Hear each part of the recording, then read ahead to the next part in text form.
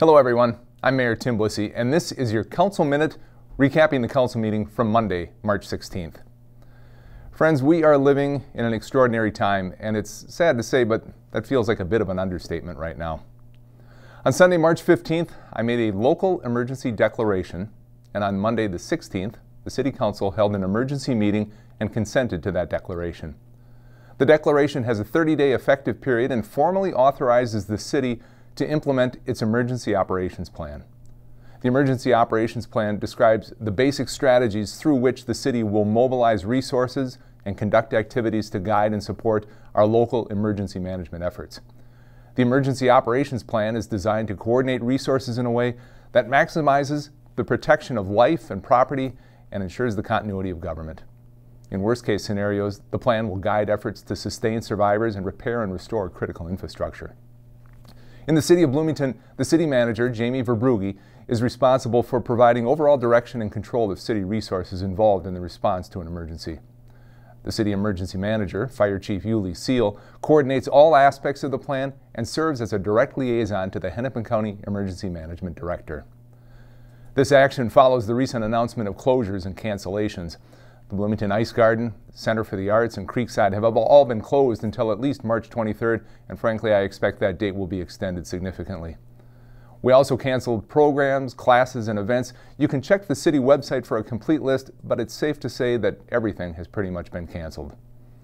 Now, that being said, we are not closing Civic Plaza at this time. We're going to be implementing social distancing practices for our employees and customers so that we can continue to deliver services and meet reasonable expectations for personal safety that follow guidelines from the Minnesota Department of Health and the Centers of Disease Control. Employees recently received information about expectations about who should or should not report to work, and we are continuing to provide direction for how we will facilitate teleworking and other flexible workplace options for employees. Obviously, there are many City employees who simply don't have a work-at-home option. Our critical City services of police, fire, and public works will continue. When you see those folks out doing their job, I think it's entirely appropriate for you to stop and to thank them. Along those lines, I want to take a moment to commend the executive leadership team and other members of our City staff for the work that's been done on this so far. There is no specific playbook that describes this is how you get through a rapidly developing pandemic. Instead, we're fortunate to have experienced, skilled, and dedicated City employees who have done a great job responding to all of this in a timely and appropriate manner. So thank you all very much. Are missteps likely somewhere down the line? Yes, I think that's inevitable. But again, because there is no template to follow on this, it's difficult, and let's be honest, the price of inaction is far greater than the cost of a mistake. Again, thank you to City staff, and please keep up the good work. And similarly, is everyone going to be completely happy with every decision the City Council makes over the next 2 or 6 or 12 months regarding this crisis? Obviously, no. But I think all members of the City Council understand that being responsible sometimes means ticking off some people. I have full confidence in our City Council to make decisions that are best for our community, and I applaud them for their leadership on this so far. As we all try to figure out next steps in a situation that seems to be changing by the hour, it's important to remember how interwoven this community is. Even though we shouldn't be physically close, we are all connected. And with that in mind, we are convening a meeting of other community partners. Leaders from Bloomington Public Schools, Normandale Community College, Cornerstone, Veep, Oasis for Youth, and the Bloomington Chamber will be meeting to discuss how we can align our efforts to meet emerging community needs. As you have undoubtedly heard and read, this is going to get worse before it gets better. People are going to get very sick. Some people may die. People will lose their jobs.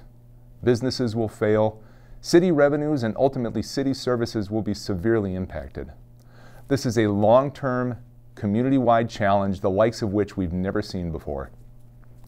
But I'm confident the residents of Bloomington are up to the task. So what can you do? First, for God's sake, stop hoarding toilet paper and other supplies. Be reasonable and responsible with your purchasing. Secondly, stay informed with facts. The Minnesota Department of Health and the Centers for Disease Control are your best bets. Locally, we will do everything possible to keep you updated of any changes at the city level. Third, follow the now well-known recommendations regarding social distancing, avoiding crowds, and washing your hands. And finally, help your neighbor and be kind. Right now, we can't get enough of that. Please help your neighbor and be kind. Remember, we can't direct the wind, but we can certainly adjust the sails. We are going to get through this as a community. Through the strength of our residents and by the grace of our Creator, we are going to get through this as a community. And we're going to come out the other side ready to tackle what's next and ready to move forward as a strong city. Thank you to all of you in Bloomington for your support this far. Thank you so much. Stay healthy and stay safe.